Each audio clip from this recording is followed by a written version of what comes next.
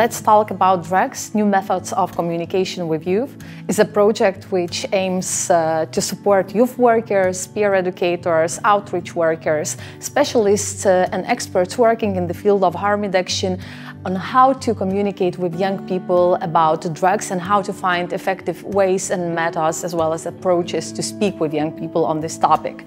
The objectives of the project are to conduct an assessment on the drug education situation in the countries and to prepare a report, regional report, to develop a manual on drug education for youth workers on how to communicate with young people on this topic, as well to produce online videos in each country based on the relevant topics which are related with drugs, to provide free series of trainings based on the manual, and to share and discuss all the results of our project on national, regional and global level, and of course to keep sustainability of this project and to spread the message with our partners.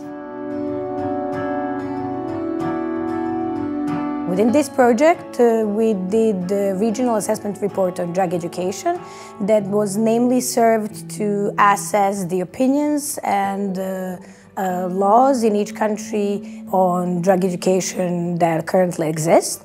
It was done in three parts. So firstly we did the desk research, afterwards we did the online data collection aimed at youth workers and the young people that might be using drugs.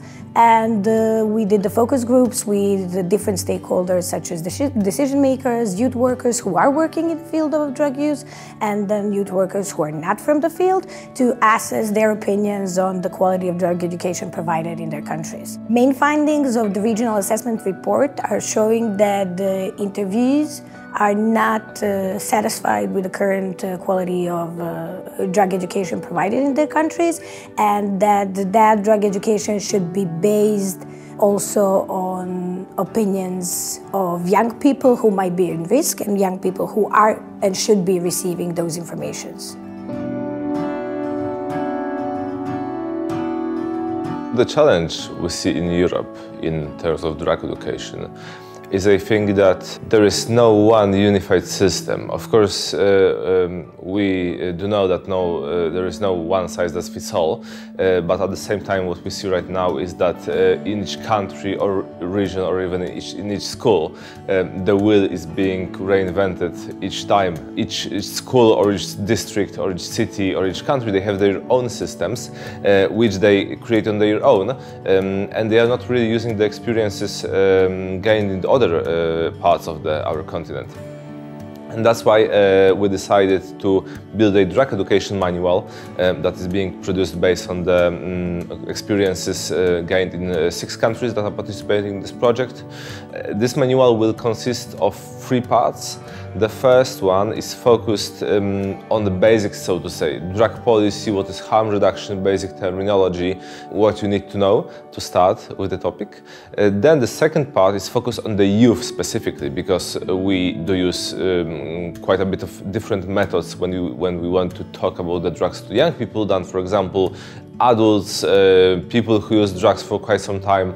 The teenagers or adolescents are a bit different, and we do use different approaches. The education is also taking part in different environment than in other groups, and so on. And the third part is focused on the communication methods, how you can communicate on this topic effectively to the people that you want to communicate to. I think the trainings are really practical and was necessary. Like, I got really good feedback for participants. Like, from the first training, it was like fundamental basics of harm reduction, you know.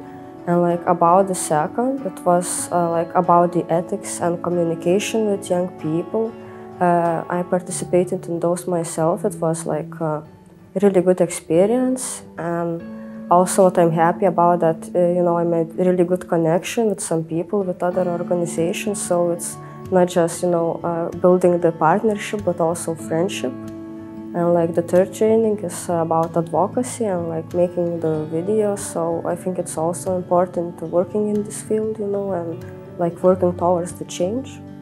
We got a very good framework about how to do critical thinking, how to approach certain topics. Our role in this project was to teach young people about how to communicate with the media effectively and how to use video in advocacy or communication with young people.